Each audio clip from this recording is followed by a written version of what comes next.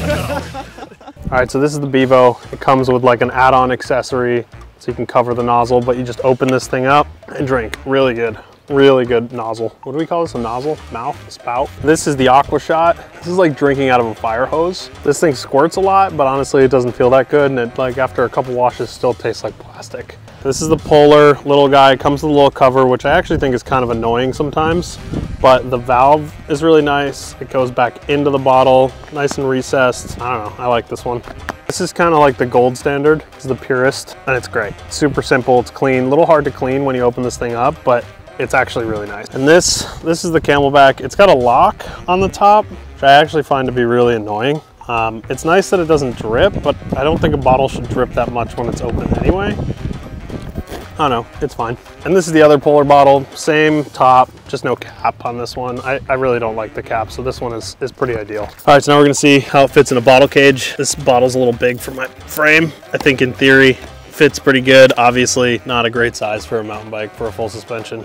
Fits pretty good, a little loose. I feel like this is probably gonna fall out. So this is the Purist bottle. This is actually the bottle I use the most, probably why it's leaking. Again, a little loose. This is a side entry cage, so a little easier to access, but you do compromise the fit a little bit on these things. But this has always done well for me. This is the AquaShot. Fits really good, but fuck this bottle.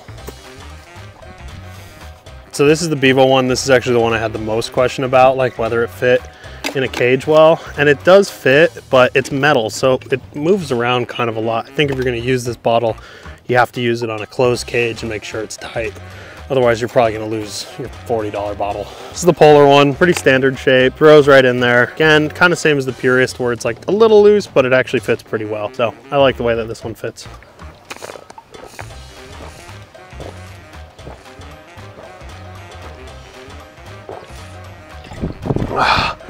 This is the best blow in a water bottle I've ever had in my life. I just drank pretty much this whole water bottle in like 3 seconds. It's fucking crazy.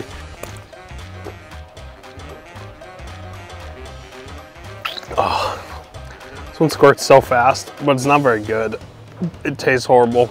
It still tastes like plastic a bunch of washes later.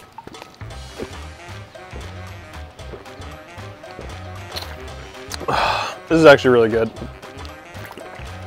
This is cute, but if I'm using a space in a bottle cage, I don't think I'm bringing 4 ounces of water or whatever this is. I mean, it's the same valve as the other one. It just, I don't know. It's cute, but that's about it.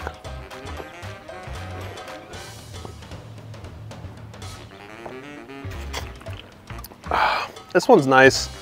I will say, I put some flavored stuff in here like forever ago and it still tastes like it. I'm not really a fan of that. Oh.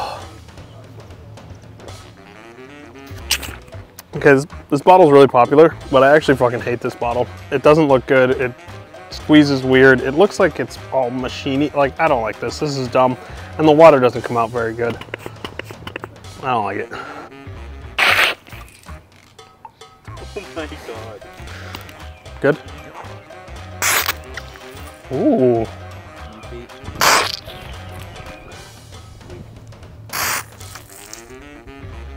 Second place. Not about the size.